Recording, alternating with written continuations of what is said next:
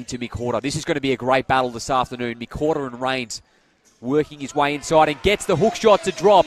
Deondre Mcwhorter with the perfect start, even though Adam Thosby hit a few last night against the Braves. Down low to Mcwhorter, bashing his way in over the top of Rains. Didn't want to give up the foul there, and Mcwhorter gets it to go. We're tied at 6 apiece. It was an easy finish for Jordan Adnam.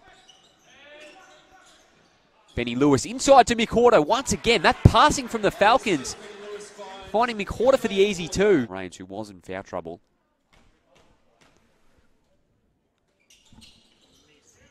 And he misses on the second. So the Falcons, Harper thought about it. Mcwhorter pulls up for the long two. Mcwhorter gets it to go. Ahead to Thosby.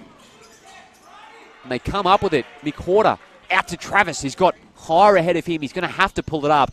Now he can just pull up and say, thank you very much, Dylan Travis.